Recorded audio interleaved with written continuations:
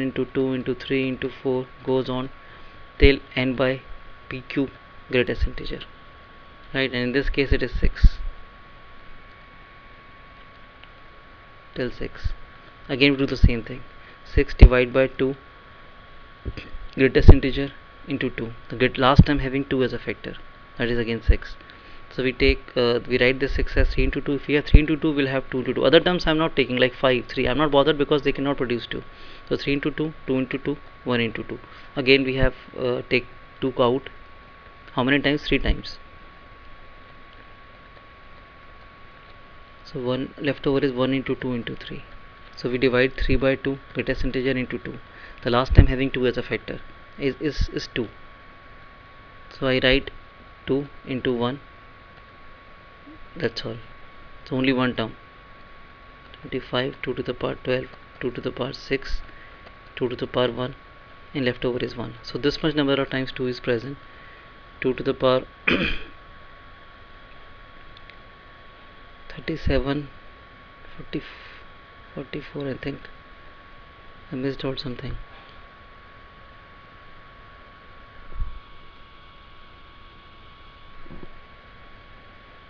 I forgot the 3 thing. 2 cube I missed out. When I take 2 common 3 times, so 2 cube is there. So it is 47, 2 to the power 47, right? And see what we have done.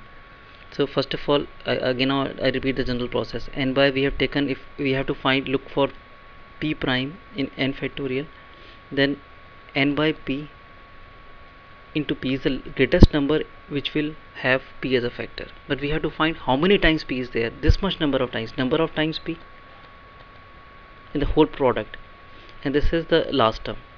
So we are bothered in, we want n by p. N by p, this much number of times p is there, and the remaining series would be, after taking p common, 1 into 2 into 1 into 2 into 3 into 4 goes on till n by p. Because if you write last term like this and you take p common, then left over is n by p. Now again same, to see number of times p is present in this product, we divide this, right? We divide this by p and take the greatest integer, this much number of times. Fine.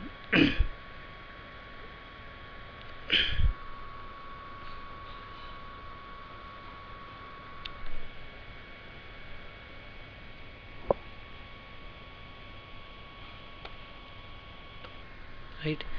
So we add this to this, and then again plus, after this we get n by greatest integer of this divided by p. Again we divide by p and take greatest integer of it, and this goes on. This will give us, then if we keep on going till we get 1, we'll get the greatest number of times, like greatest number of times p is present. For example, if it is 100 factorial and we want to find 5, the exponent of 5 in 100 factorial, so what we do is 100 divided by 5, greatest integer. So the last term where we, same 100, this much number of times we got 5, and then what is this value? It is 20. 20 divided by 5, again greatest integer, plus this is the value 4. 4 divided by 5, greatest integer, that is 0. So no need to go further. So we get 20 here, plus we get 4 here. The answer is 24, right? If we have to find 7, power of 7 in 100 factorial, 100 by 7, greatest integer, plus this value is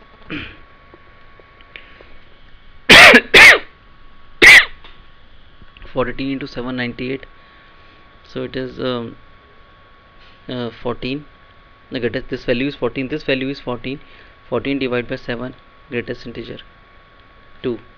2 divided by 7, greatest integer, 0. No need to go further. So we get 14 plus 2, 16. I hope it is clear.